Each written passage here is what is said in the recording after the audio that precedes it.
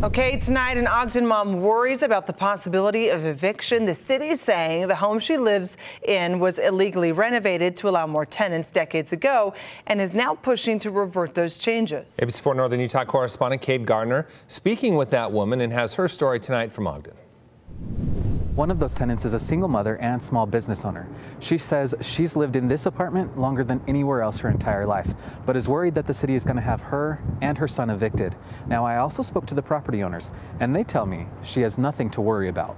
Oh, I have anxiety about it. Christina Levi lives in this fourplex. I have to have something secure for my son. She says she's lived here for about a decade, and after one neighbor's eviction, she's worried she could be next and wouldn't be able to secure a new apartment. I wouldn't be making 3 times what the rent would be. Like, I don't think I would qualify for anything. The problem? The fourplex is in an area zoned for single-family homes.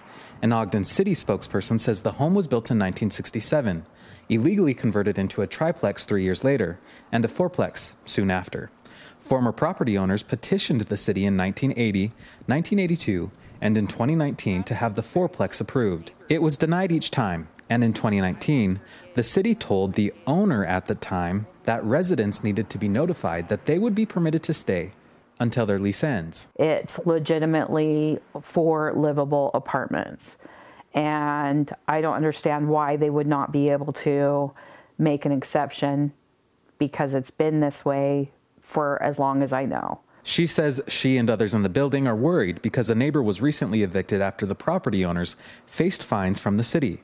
The owner's telling me over the phone that is true, but it happened because the evicted tenant took over the previous person's lease, which the city did not allow.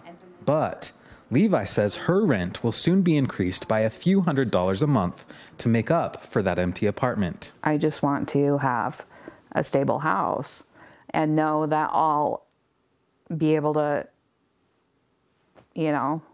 afford my place. The property owners tell me they have no intentions of evicting any of the tenants who currently live in the complex, saying they're also doing what they can to keep rent as low as possible. Reporting from Ogden, Kate Garner, ABC4 News.